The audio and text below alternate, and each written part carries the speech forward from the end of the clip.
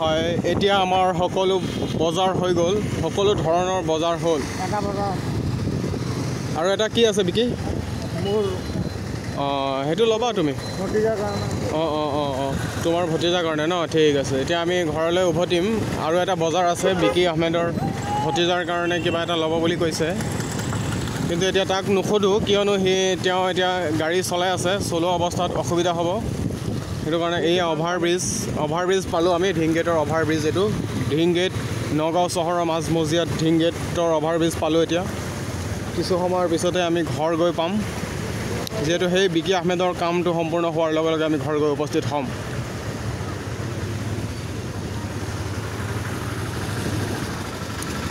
যিহেতু আজি ৰাতিপুৱাৰ ভাগতে কেতিয়া বৰষুণ দিছিলে মোৰ সঠিক মনত নাই কিন্তু অলপ বানপানী হৈ আছে চিৰাল বানপানী হৈ আছে ৰাতিপুৱাৰ ভাগত বৰষুণ দিছিলে তাৰ ফলতে বানপানী হৈছে এতিয়া বিকি আহমেদৰ ভতিজীৰ কাৰণে কাপোৰ লোৱা হ'ল এতিয়া আমি ইতিমধ্যে ঘৰলৈ গৈ সকলো বজাৰ হৈ গ'ল এতিয়া আমি বৰ্তমান নগাঁও চহৰৰ ঢিংগেটৰ অভাৰব্ৰিজৰ ওচৰতে আছোঁ এতিয়া অভাৰব্ৰিজত প্ৰৱেশ কৰিম এই অভাৰব্ৰিজত প্ৰৱেশ কৰিলোঁ অৰ্থাৎ উৰণীয়া সেতু উৰণীয়া সেতুত বৰ্তমান উৰণীয়া সেতুত আছোঁ এতিয়া আমি পোনে পোনে ঘৰলৈ গৈ আছোঁ বিকি আহমেদে গাড়ী চলাই আছে যিহেতু সেইবাবে মই কেমেৰা কৰিব পাৰিছোঁ আপোনালোকৰ বাবে বন্ধুসকল আপোনালোকে চাওক মজা লওক ষ্টেটাছ চাওক বিকি আহমেদে কিবা কয় বোলে কোৱাচোন বিকি আহমেদ কি কোৱা কিবা এটা কোৱা আৰু আমাৰ বন্ধুসকলক দেখাওঁ আৰু ষ্টেটাছ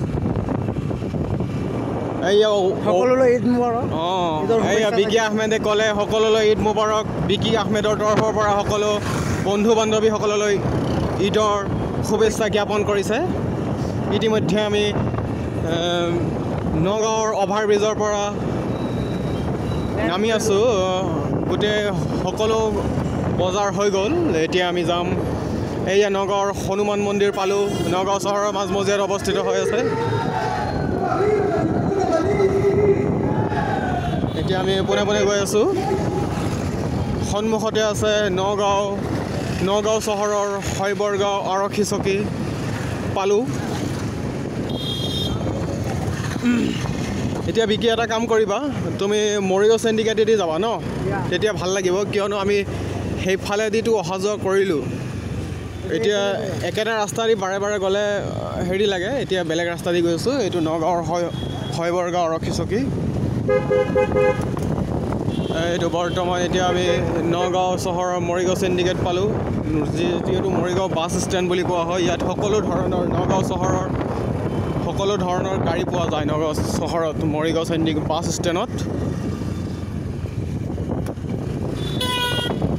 এতিয়া ইয়াৰ পৰা প্ৰায় 1 কিলোমিটাৰ দূৰত আছে আমাৰ ঘৰ বিকি আহমেদ আৰু মোৰ ঘৰ ওচৰা-ওচৰি 1 কিলোমিটাৰ দূৰত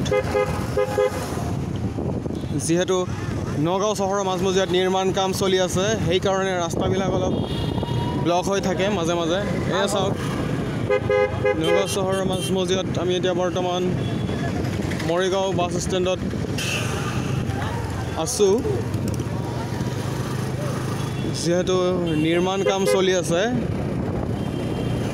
যিহেতু এতিয়া আমি বৰ্তমান 37 নং ৰাষ্ট্ৰীয় ঘাইপথ অৰ্থাৎ নেশ্যনেল হাইৱে দি 37 নং নেশ্যনেল হাইৱে দি আমি যাত্ৰা কৰি আছোঁ যিহেতু এতিয়া সোঁফালে বিকি আহমেদে ঘূৰাবলৈ অনুৰোধ জনালোঁ সোঁফালে ঘূৰাই দিয়া বাছ এতিয়া বৰ্তমান নগৰীয়াপট্টি পালোঁ নগৰীয়াপট্টি এই ঠাইখনকে নগৰীয়াপট্টি বুলি কোৱা হয় এইয়া নগৰীয়াপট্টি জামে মছজিদ দেখিবলৈ পোৱা গৈছে এইটো নগৰীয়াপট্টি জামে মছজিদ এইটো জামে মছজিদ নগৰীয়াপট্টি হয়নে বিকি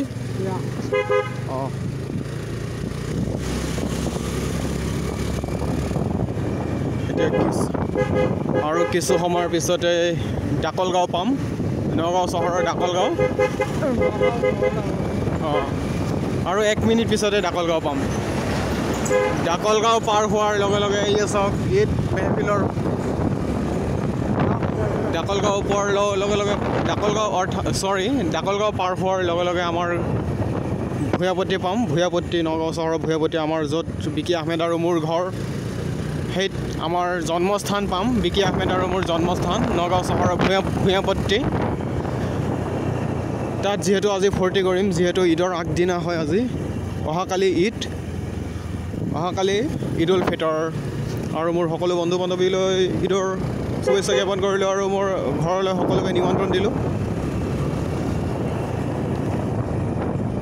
যিহেতু ৰাতি হৈ গ'ল, আমি বহুত সময় বজাৰ কৰিছিলোঁ, 3-4 ঘণ্টা যোৰা বজাৰতে আছিলোঁ।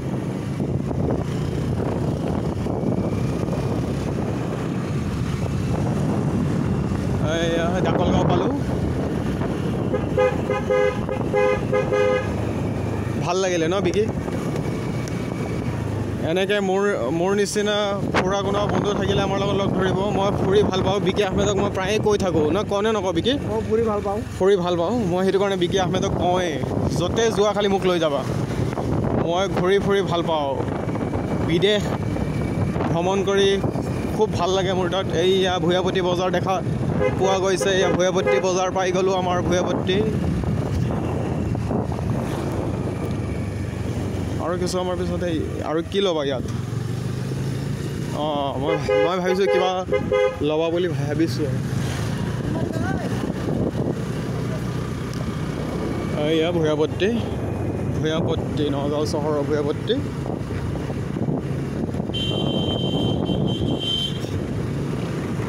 আমাৰ ঘৰ পাম আৰু 30 ছেকেণ্ডৰ পিছতে আমাৰ ঘৰ পাম।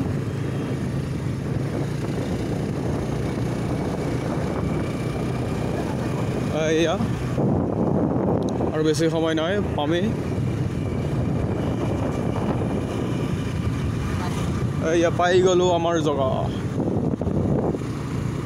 হ'ব ন বিকি? ধন্যবাদ গাইজ।